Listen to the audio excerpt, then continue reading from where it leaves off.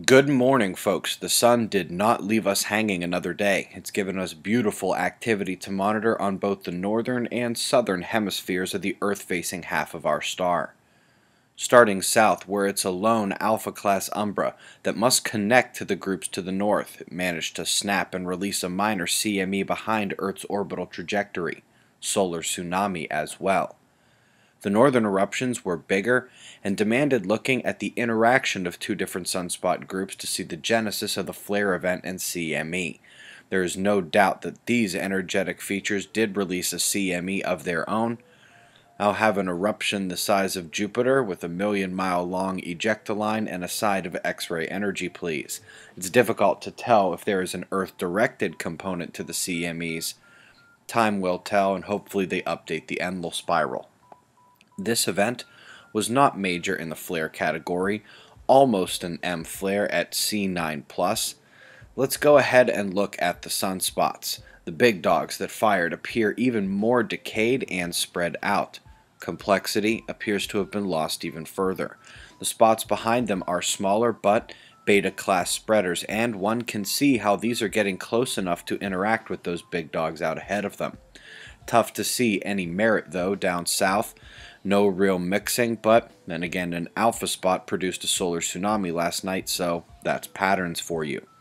The solar wind speed climbed like crazy and peaked out over 800 kilometers per second. That level of power was not shown on ISWA's charts, but here's the proof.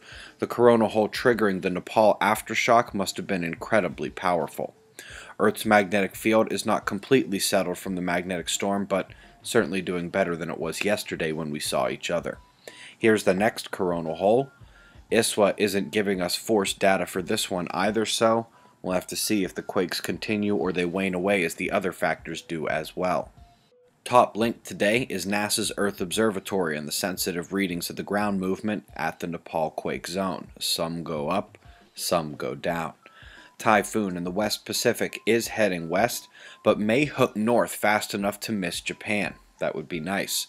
Just south of that, we're eyeing low pressure creeping up to New Zealand, while the high pressure cell to the west clears the road as usual. Cloud lines sticking to the low and around the perimeter of the high pressure. It's going to be a lighter day in the United States. That heat and moisture flow is coming up through the center states, but it will take another day or so to gather the energy it needs for another major tornado outbreak. Less risk tonight, but still going to have some thunderstorms and flash flooding. Last but not least is Europe.